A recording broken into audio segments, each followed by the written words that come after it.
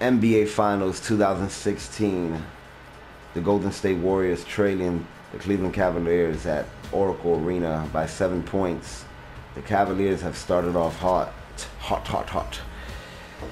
Now this broadcast is brought to you by ESPN and EA Sports. Let's start with some highlights.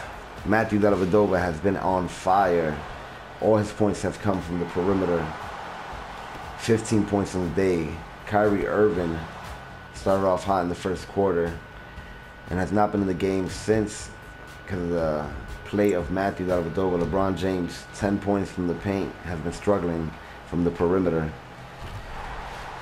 The Golden State Warriors have had some plays of hope and promise, but every time Curry steps off the game, they seem to struggle on offense. I think they need to make adjustments and keep Curry inside the game, on the paint. The assists have made the difference here today from both teams. Kevin Love off to Timofey Mozgov.